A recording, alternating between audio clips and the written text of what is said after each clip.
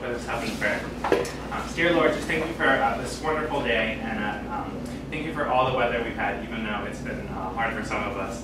And just thank you for bringing the law school here tonight to tell us about some opportunities that we may have in the future, Lord. And just keep us moving through the semester and honor you with us. In your name, amen. So tonight, I have a couple announcements before we begin. This is one of our last meetings. We're getting to the end of the year with the Accounting Society. But next week, we're going to have Katie Maston from Ernst & Young come here and talk. Same time, same place. And also that Saturday, so this is next Saturday, it's our end of the year Accounting Society party, which will be at Dr. Soliva's ranch. So that'll be exciting. Yeah. Never been there before, but I'm excited to go. But before we begin and introduce Professor Chrisman, Professor Stowe has a just a quick note about next week. Katie Masson from Ernst & Young is accepting resumes for fall full-time positions and for winter internships for the next year, so keep that in mind. All right, so first of all, with this being one of our last meetings, I want to just stop and thank our officers from the 2013-2014 year. You guys know we were talking about getting our new officers set for next year. But first and foremost, I want to thank those that have served us this year and done a great job. So Daniel Keefe, our president. Jessica Hampton, who is our vice president. Alyssa Hicks, who is our secretary. Becca Kirst, who is our treasurer. And Desmond Miles, who is our tutoring coordinator. So you guys may have remembered a few weeks ago that we talked about we were accepting applications for next year. So we got those applications together and we sat down with the existing officers and kind of went through those applications and we picked our officers for next year. So I would like to present those to you tonight and just kind of get an informal vote of approval. I don't guess we have any formal process for that approval, but we are pleased to present our officers. So Daniel Kalana will be our president. Andrew Hassler will be our vice president. Drew Miles will be our treasurer. Melissa Magyar will be our secretary. Hannah Vernon will be our tutoring coordinator. We thank them for their commitment to serve, and we're excited about a good year next year. So I guess if there is no comments or questions on that process, we will move on to introduce Professor Chrisman and thank him so much for coming, telling us a little bit more about the law school.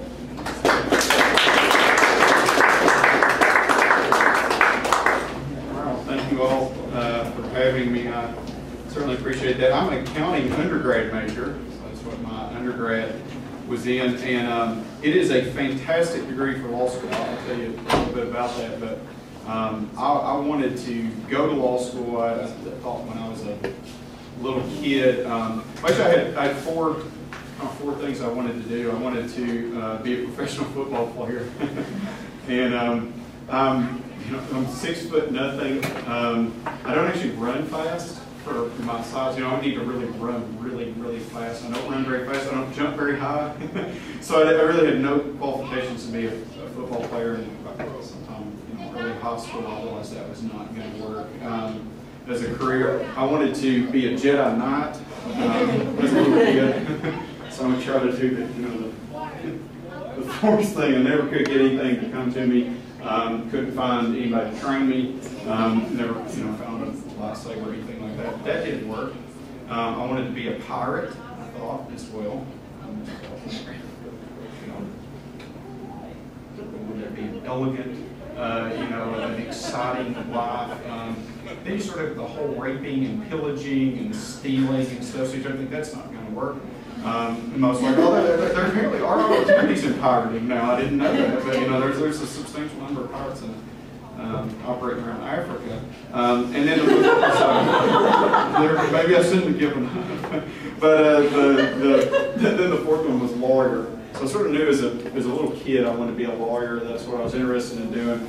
When I started looking at undergrad degrees, I really had the idea of I want to get something that will facilitate me doing well in law school. I really didn't have an idea of I'm going to get something that will be sort of a fallback degree or anything like that. I knew I wanted to go to law school.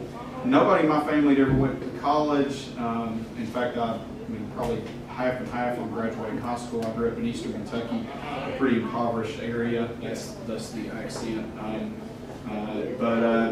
So I had a mentor of mine who actually just recently passed away, but he was chief of Kentucky State Police. He was the president of he was the dean of the law enforcement school at Eastern Kentucky University. He had a PhD, and because being chief of Kentucky State Police was so stressful, he moved out in the middle of nowhere on the side of my grandfather's farm. My grandfather hadn't finished sixth grade, and so he would come home from being chief of Kentucky State Police as soon as he could get there, change his clothes, and run over and see what my grandfather was doing and farming on the farm that he could get into.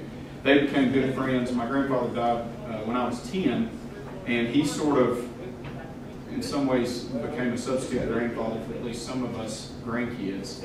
And it's funny how God providentially does stuff like that, but had an absolutely huge impact on my life. He wanted me to go to medical school really bad because he said people always get sick, but always need doctors. It's a great career. I got just the slightest bit of a tremor when I try to, if I were to spoon sugar in a coffee cup, it's just a little tremor. I would have been the scariest doctor in the world. Can you imagine? I had LASIK surgery, and the guy had to peel my, cut into the film over my eye and peel that up. Can you imagine me doing that? I'm going to just do the here a little bit. Don't worry. Anyway, I finally told him, I said, I want to go to law school. So, all right, if your heart's set on that, I'm going to go talk to, I know a bunch of people here who are lawyers, got lots of friends who are lawyers. I'm going to go talk to them and see what you ought to get as an undergrad major. And he came back and told me accounting. And I have to admit, my first reaction was, I respected him too much for the show on my face, so I'm sure I made it a very appropriate, thoughtful face. But, I did something like, that. Why is that? He said that every lawyer he talked to said that would be the best degree to prepare you for law school. And I tell everybody who comes to me prior to undergrad and says, I want to go to law school, I tell them you need to get an accounting or finance major. They're the two best majors to prepare you for law school. It causes you to do systematic, careful thinking. It's very rigorous. Law school is enormously rigorous, so it's very rigorous. Fantastic major to prepare you for that. I liked it so well once I started doing it. I remember telling my auditing professor, they'll almost persuade us me to be an accountant. I could nearly decide to go be an accountant. But I ended up going on to law school, and I don't regret that at all. Law school is you're going to hear, obviously going to work for Ernst & Young or a big public accounting firm, going in-house somewhere, those are going to be fantastic opportunities, a great thing to do. Something great to do with your accounting degree as well is to go to law school.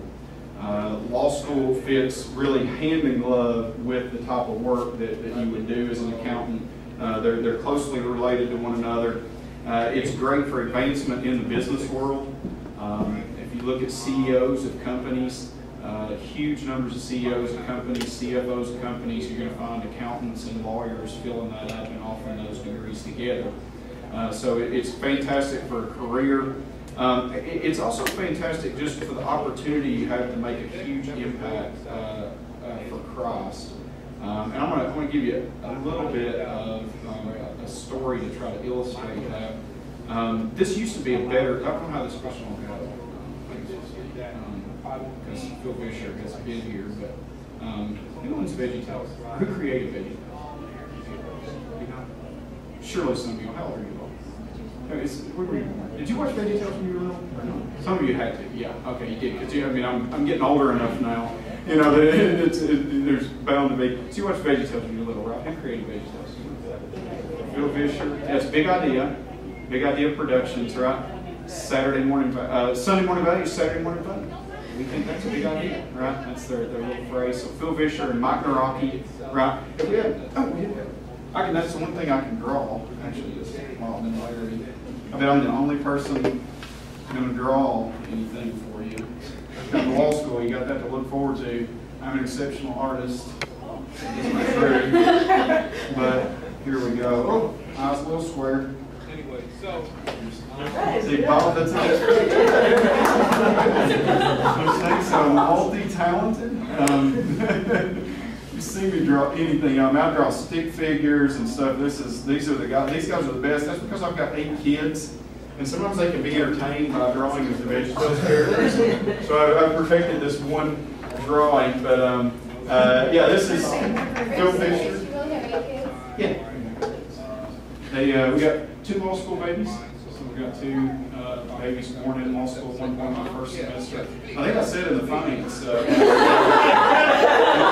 my first semester of law school, one born my last. I think I said I was in the finance. We ain't planning to wait till I get out of law school to have any kids, and that was the extent of the planning. We just said, well, we'll just wait till law school to have kids. We didn't make any other planning. So when you don't make any other planning, then you have 2 kids born in law school. So there was a friend of mine who is a Catholic and works for ACLJ. He had 2 kids born in law school. I had 2 kids born at law school. And at UK's law school, the whole time we were there was 1 other child. So there's 5 kids born, and it was almost all us. That is not the number of kids born at the Liberty University School of Law, is it? Because we have a bunch of students, that get married, are married, have kids. It's kind of a different worldview. But yes, we got 8 kids. They range in age from 15 to 5 months. We got 3 girls, to 3 boys, and 2 girls. Yeah, so you learn to draw stuff like this because it keeps little fucks like that occupied. But Mike Naraki is the voice for Larry the Cucumber. Phil Vischer, the voice for Bob the Tomato. You probably didn't realize it when you were a little kid, but these guys are an example, or at least Phil Vischer and Mike Naraki, example of real excellence among Christians. I sometimes harp on the fact that Christians have, we sometimes say that if it's Christian, it ought to be better, and we almost cliche that. We don't really mean that. We mean something like, if it's Christian, it's good enough for us. We'll be good enough. I'm going to be good enough to be a Christian accountant. I don't have to really be an excellent accountant. I'll just be good enough at that. Or good enough to be a Christian attorney. Or good enough to be a Christian musician. Rather than trying to be really excellent. Mike Naraki and Phil Vischer, when they founded this company, were really, really cutting edge. They made real advancements in CGI. Advancements that were good enough that it got the attention of people who worked at Pixar and Disney and Warner Brothers. They had people leaving those companies to come and work for them because what they were doing was so cutting edge in the way, for instance, that they make the vegetables hop around and all that stuff. Phil Vischer had a big dream for that company. Do you remember when he came and spoke here? Yeah. So do you know who owns VeggieTales right now?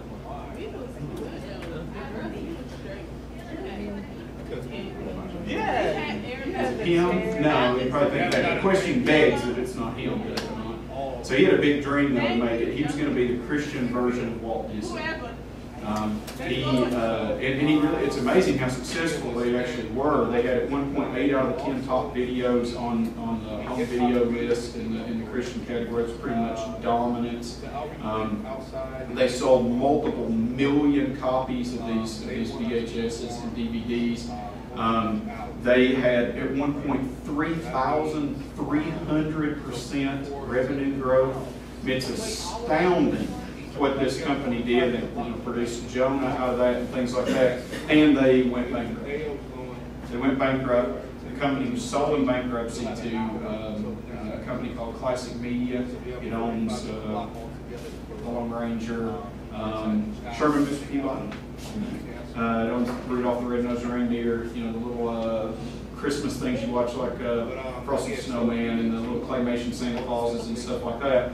That company was later then sold to Entertainment Rights. It was later bought back by a private equity group. Entertainment Rights is a big British company. It is now owned by DreamWorks Animation Studios. So DreamWorks, no special friend to Christianity, that's for sure. You can look that up on the internet and see what you'll find there. So that company, his dream to be the Christian Walt Disney, which involved combating what he saw as what the big four entertainment companies were doing. He talks about, for instance, how their plan was to walk kids through Nick Jr. into Nickelodeon, into MTV, and on down the road. If you don't know that, the entertainment industry is quite a bit vertically integrated. In terms of age, they want to get you watching Disney. What is it? Disney. It's Nick Jr. and the Disney. It's Mickey Mouse Clubhouse is part of it. It's the young Disney. Playhouse. There's Toon Disney, and there's. It's not. No, I actually think it is Disney Jr. Is it Disney Jr. too? Yeah. So it's Nick Jr. and Disney Jr. It's Disney Jr. Okay. Three over the age of 7, Disney Jr. Okay. We don't have cable, so then I struggle to know sometimes the stuff. You know what those are. We have Netflix and stuff on the. Super weird. Well, I probably am super weird. Not super weird in that if you think not having any television in the house is super weird, you do have television, we just don't have cable. But they want to move you through that, through to normal Disney, through to kind of the, what used to be Hannah Montana and those types of shows, and then on into, because of course Disney owns ABC, Disney owns ESPN. They're very vertically integrated in terms of age. They want to run you all the way through their material. And so Phil Vischer looked and he said, these companies aren't evil, they're not immoral. He said, they're just amoral. What they care about is what makes money. And they don't care about anything else. So they're not going to care about what they're actually teaching. They're not going to care about what the kids, actually are learning, things like that. They just care about how can we make money. She said, I want to combat that. I want to combat that with Sunday morning values and Saturday morning fun, right? And Disney does that. In fact, they're brilliant about it.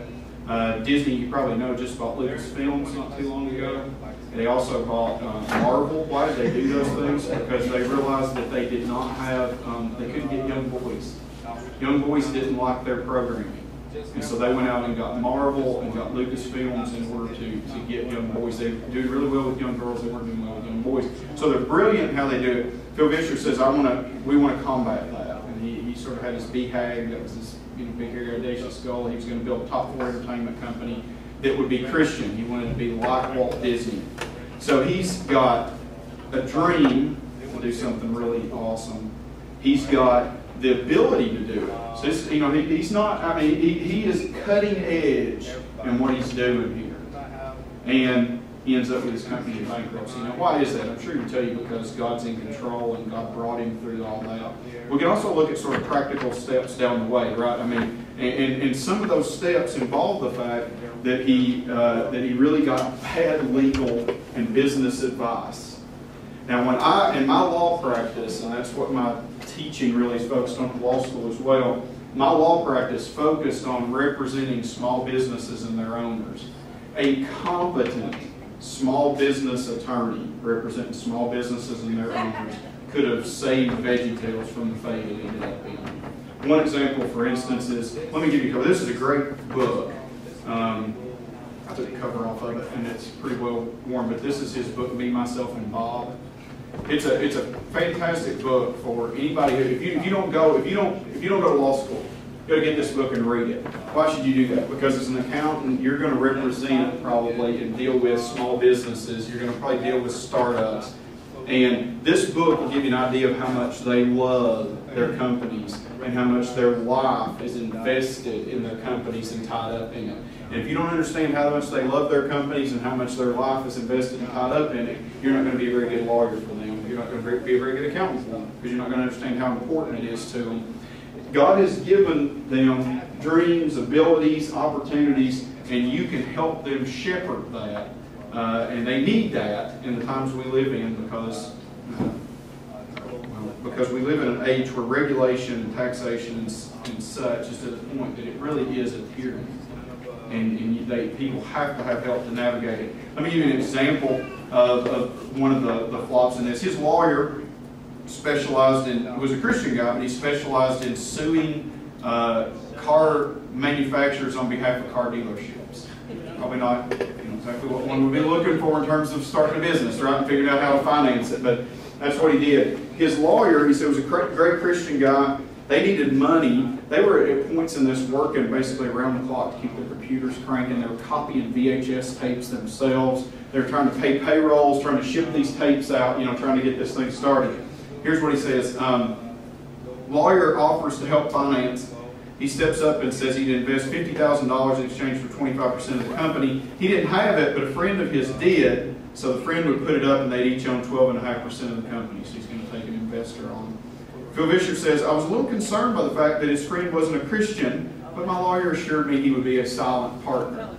Now, 2 Corinthians 6:14-18 talks about not being unequally yoked. I won't bore you with my whole talk on that and my proofs for why I think that involves not going into a business partnership with unbelievers. I will just say one little part of that. Paul at one point says, what partnership has light with darkness? That word he uses for partnership is the exact same word. It's actually a relative of the word. The exact same word is never used in the New Testament. A relative of that word is used to describe Peter's partners in the fishing business. Sounds like to me it covers business partnership, not just marriage. Phil Vischer was a little concerned about it, said it would be okay. This guy causes all kinds of trouble. Eventually they decide to buy him out. He calls him by this point Mr. Not So Silent. We wrote him a check for $750,000 to buy back his 12.5% of the company. That price was established because Gaylord Entertainment offered to buy Big Idea. He says in just under 2 years, Mr. Silent has seen a $25,000 investment multiply 30-fold. Not bad. Look how costly that advice was.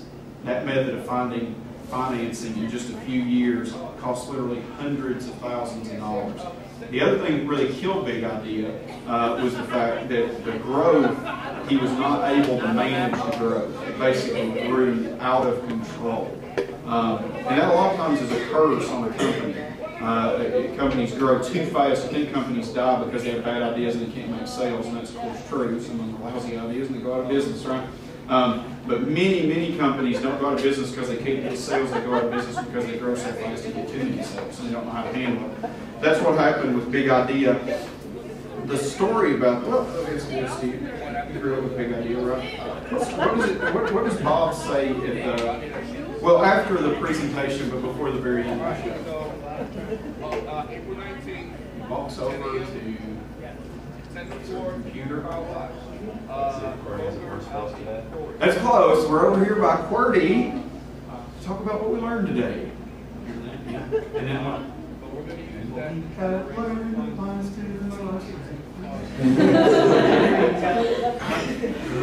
Bob kind of looks like he does.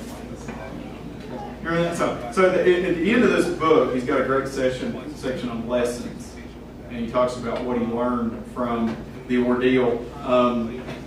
Lots of things sort of go into that. I guess let me say a couple other things with that. At one point, VeggieTales were going to be put on the shelves of Walmart. At that point, Walmart said they're too Christian, and they're going to offend. And now Walmart has like a Christian book section, right? So they became convinced we can make money. Apparently, it won't offend people. But they said it's a little too Christian. Can you tone it down a little bit? Phil Vischer, at that point, owner and control of the company, says, no, we won't tone it down. It's part of what we do. After the company was sold in bankruptcy, NBC offers to put VeggieTales on TV. They want it toned down a little bit. What happens? It gets toned down. Phil Vischer's not in control of it. You think classic media is trying to tone it down a little bit to get it on NBC? Yeah, they are. So they remove, for instance, what Bob says, what they say at the very end of the show. The very end of the show is, God made you special. He loves you very much.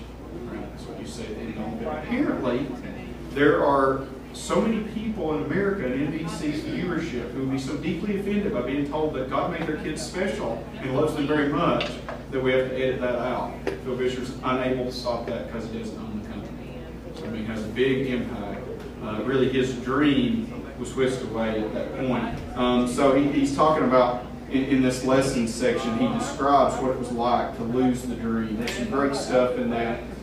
He says one of the things you do first when something like that happens, he says when you skin your knee or bump your head, the first thing you need to do is roll around on the sidewalk, moan for a bit, clutching at the part that hurts.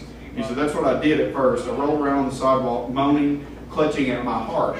After I got tired of moaning and rolling around, I got up, looked at my smashed up bike or company, and started asking, how did that happen? Good tip. So he comes up with some different things.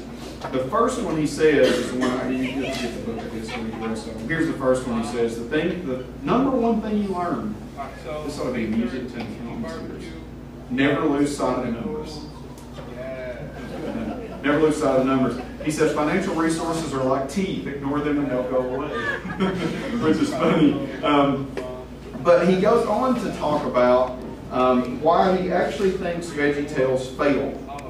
And when he talks about that, he talks about his, which was his sort of his idol, who he wanted to be, which was Walt Disney. Walt Disney, obviously a creative genius, failed several times. He was on a train from, I think, New York to LA when he, after his most recent failure, when he drew a mouse that he originally called Mortimer.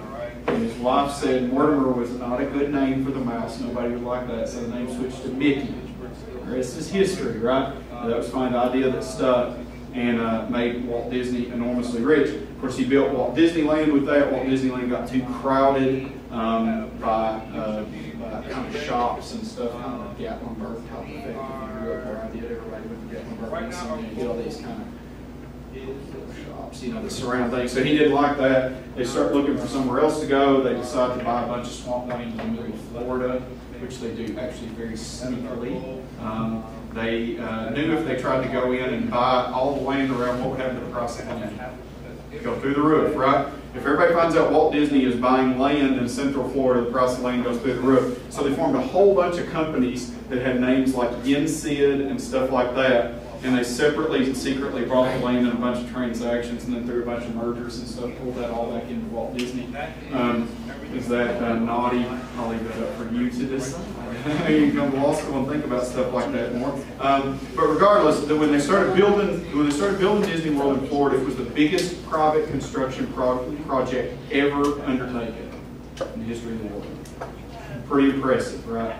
And you think Walt Disney was such a creative genius. How in the world did he come up? How in the world did he come up with the money and all that? I mean, just think about the things that go into that. The short answer is he didn't.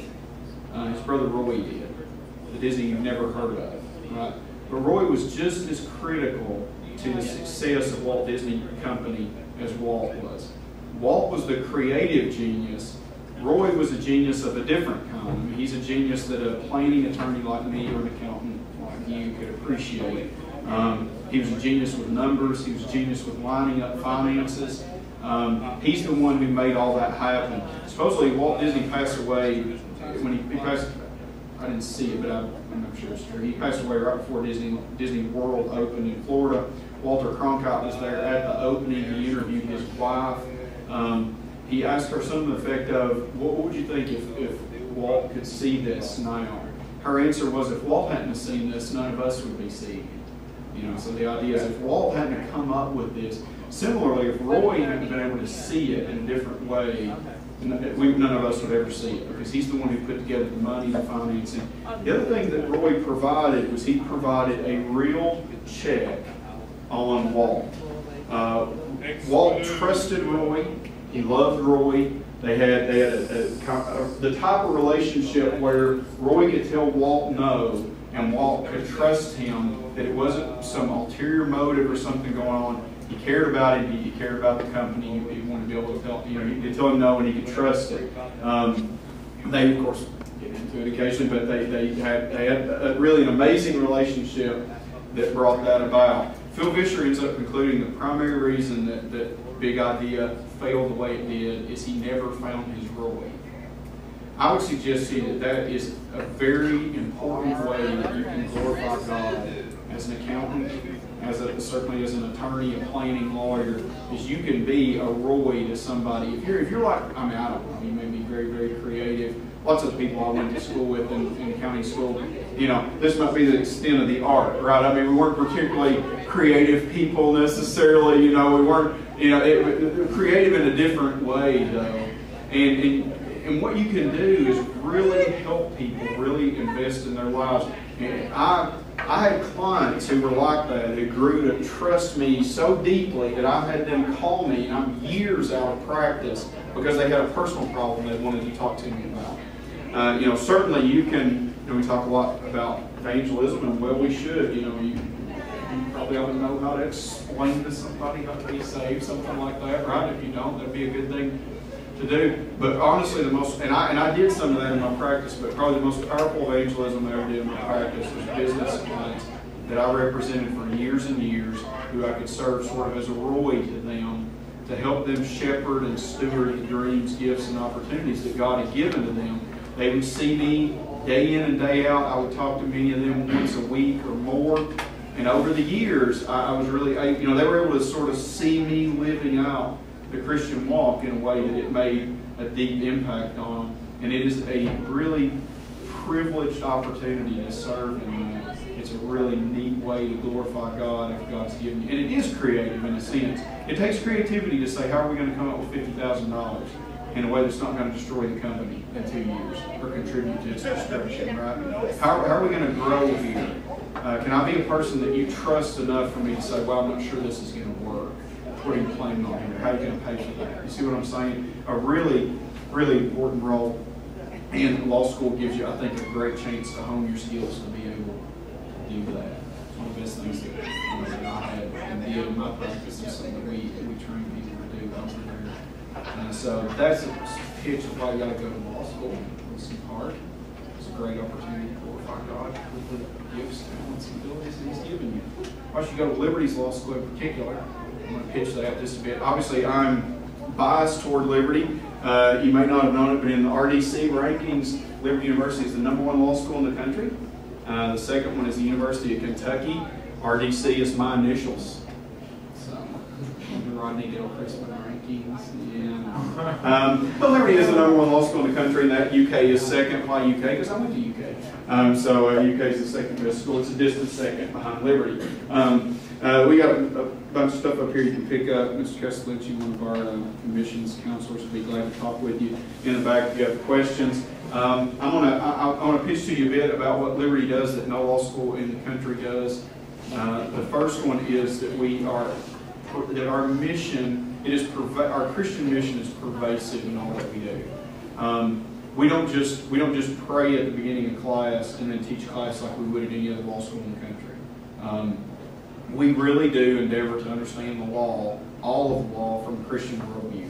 So that means things like, well, certainly like what I just told you about what the role of an attorney would be in a business planning situation. It means things like we consider what is the proper role in regulating the financial system, securities reg. I'm teaching that right now. Is limited liability a good thing from a Christian worldview, and how can it be used properly if you're talking about planning law? You get the idea. We really try to deeply consider those things because we believe the Bible is God's word for all of life. So we're pervasively religious in a way I believe that no law school in the country is. The other thing we have that sets us apart is the fact that we have a lawyering skills program that really does endeavor to prepare you to practice law.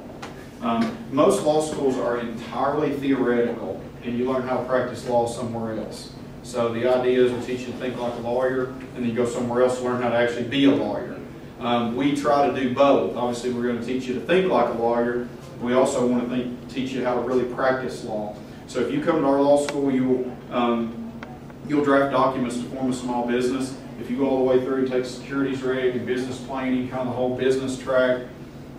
You'll draft documents to do a Reg D offering. It's a way to raise money for a small business like that.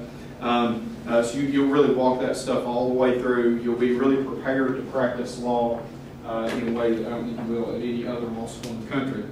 So, there's my pitch for Liberty. And I ended it with any questions. Do you have any questions for me about law school in general, Liberty in particular?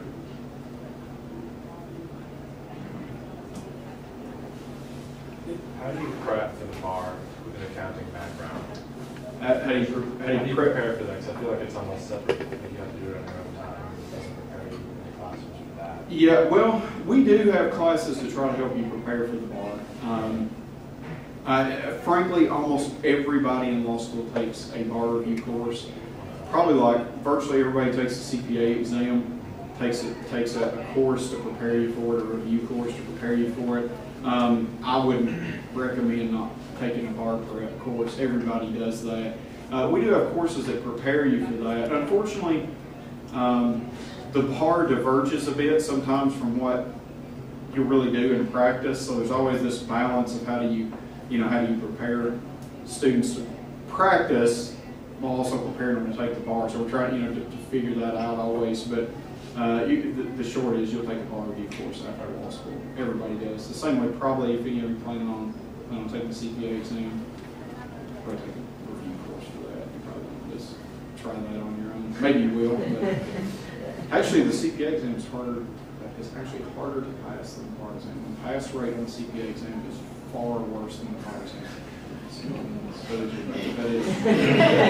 Those over there going, yeah. Yeah, that's right. So I think what is the CPA exam? That's like 12 to 18% first time taker pass rate. Yes. What's the reasonable pass rate on the bar right now? That's a complicated question. It varies. It's probably about in the 70s.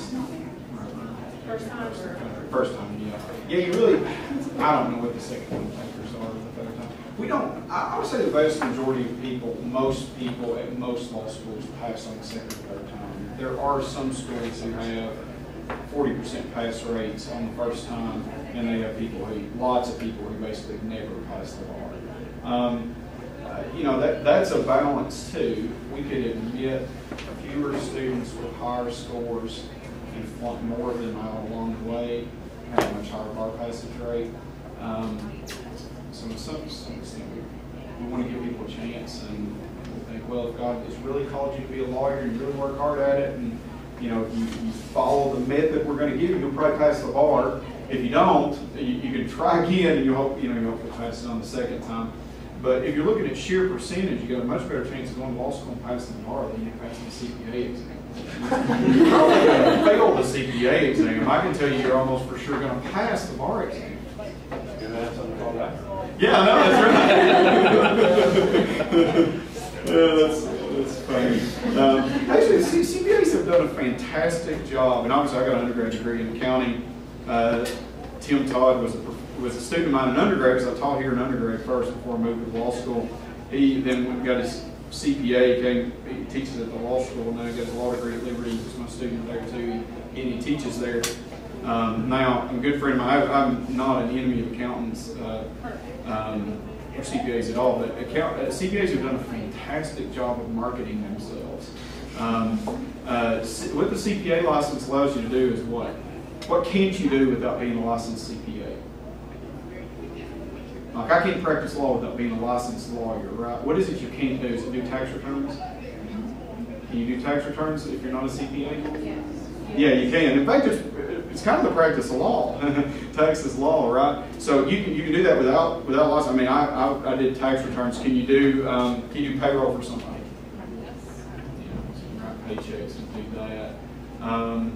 Can you let's see, help somebody do value their company without being a CPA?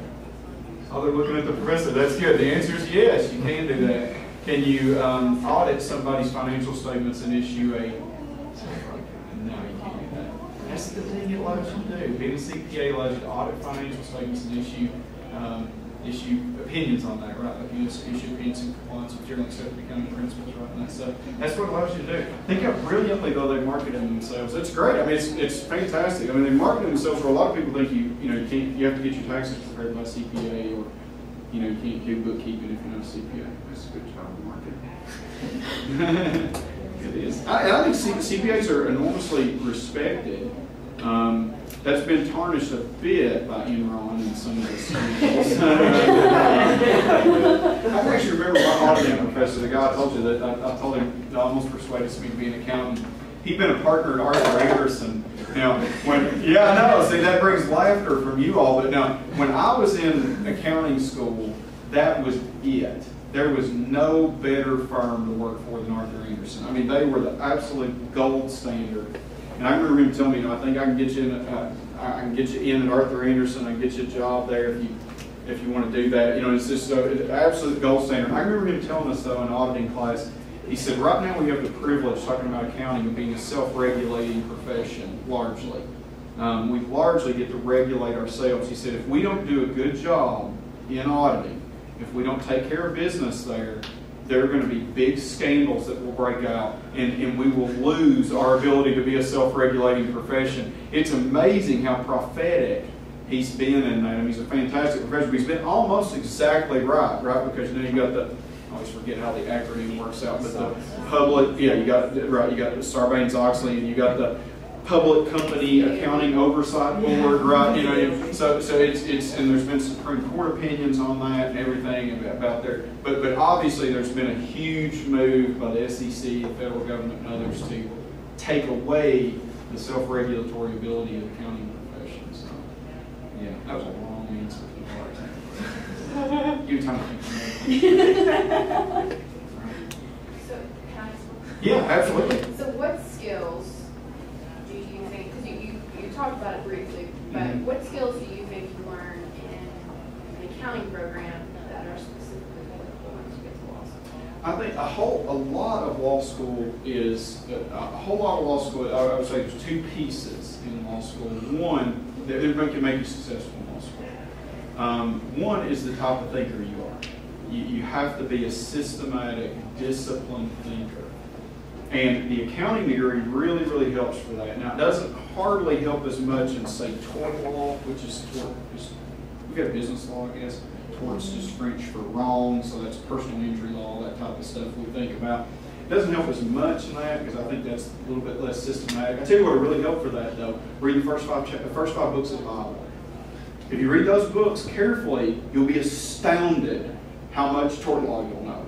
I had never read the Bible all the way through. I was raised in a Christian home. I became an atheist. When my wife met me, I was probably something like an agnostic. God really used seeing the ultrasound of our first child to start to really kind of crack my heart on that and save me. Of course, I told you my first baby was born in law school. So I started reading the Bible systematically all the way through as a third-year law student. I drove my little Toyota truck to the law school early, and I had a little Bible. I'd sit and read a few chapters before I went in and started my law school day. As I started doing that, and I already had torts as a first-year class, I read through that, and I thought, what? I was telling my wife, if I just read the Bible prior to taking torts, I'd have done a lot better. Torts was the worst grade I ever got in my life. And I originally deserved a much worse grade. But in law school, you're actually competing against everybody else in the class. That's kind of how it works for grades. So the collective ignorance of the class buoyed me up and made my grade higher than I deserved, but it was still the worst grade I'd ever gotten. So one is to be a careful, systematic thinker. That really, really helps you in contracts, stuff like that. But then when you get into your second year and you start taking business associations and income tax, the ability to think, and even con law and some of the other topics you wouldn't believe it's in, the ability to systematically think carefully through stuff, and I think accounting really helps with that. The other thing I think is the rigor of accounting. Accounting is a rigorous undergrad degree. I think it is here. I think it is at most places. You get used to working hard.